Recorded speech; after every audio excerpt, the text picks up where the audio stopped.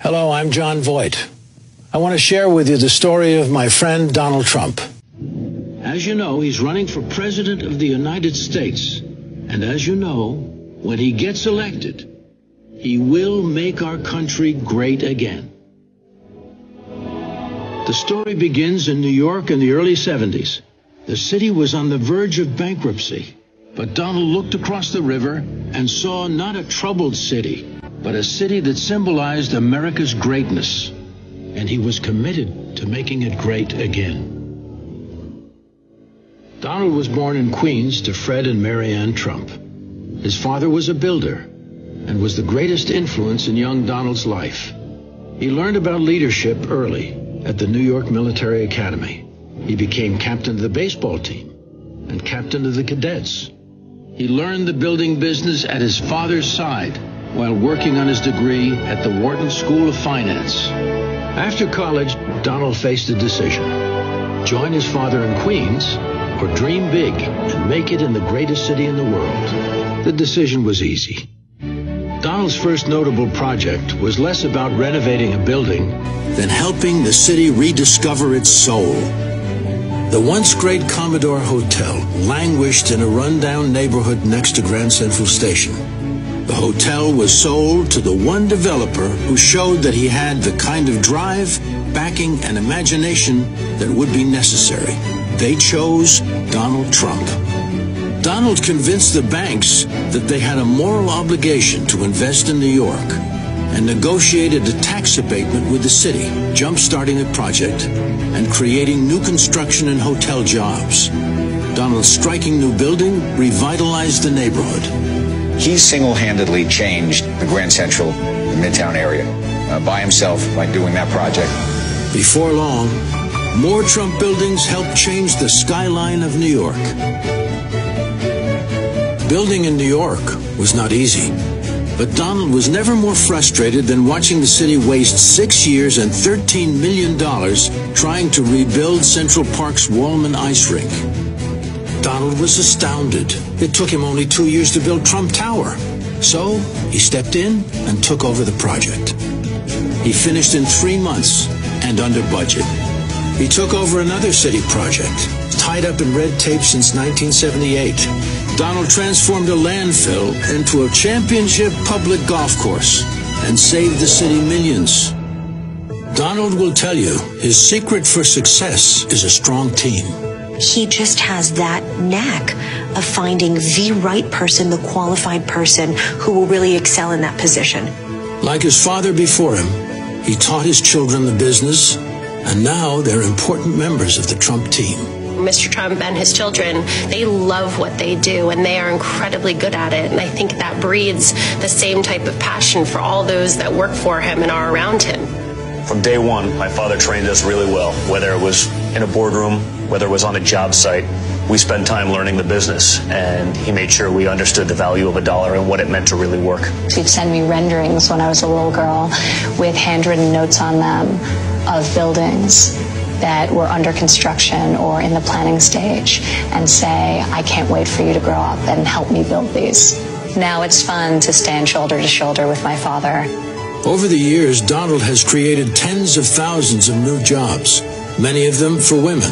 When I was building my building on Park Avenue, and he was building the Trump Tower, he had the first female construction superintendent on the job. When he made me general manager 9 years ago, there were only 3 female general managers of 5-star hotels in the whole of North America. After a long career, accomplishing much of what others said couldn't be done, Donald Trump has set his sights on a new rebuilding project. I am officially running for President of the United States, and we are going to make our country great again.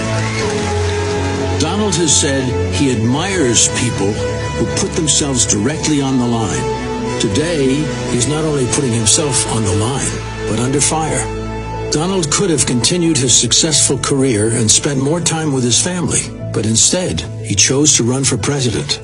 He doesn't need to do this, but what's been happening over the last 8 years has been so tragic for the course of our nation, he simply had to do this. For my father to step away from a company that he's deeply committed to in favor of running for elected office was a real sacrifice for him. It's Donald's nature to help others.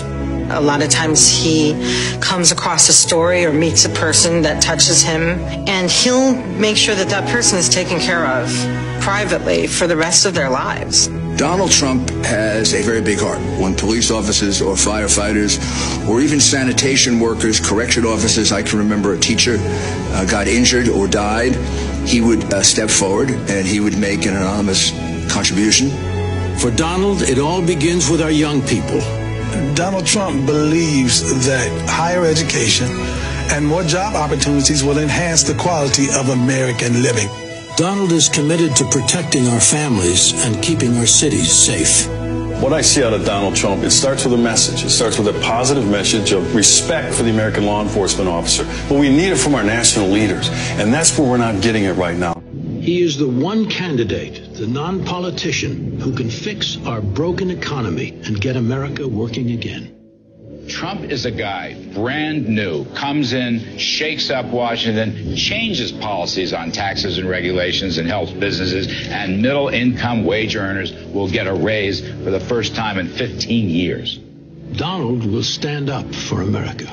Donald Trump understands negotiation. There's just no doubt about it. It's one of his great strengths, and we have been taken to the cleaners in world trade. We are losing jobs every year, every day, as a result of bad trade policies and bad trade agreements.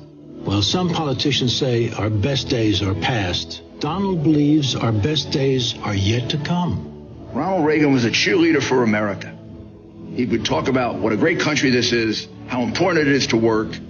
That gives incentive to people, and it makes working hopeful. I think what Donald Trump can do, he can give us hope again. He can give us pride in being an American again. He can make us feel like what we should feel like. We're exceptionally lucky people living in this country. Donald Trump is a leader, not a politician. He will be honest with the American people. He will stop wasteful government spending of our tax dollars. He will cut our taxes and create jobs, and will rebuild our broken economy.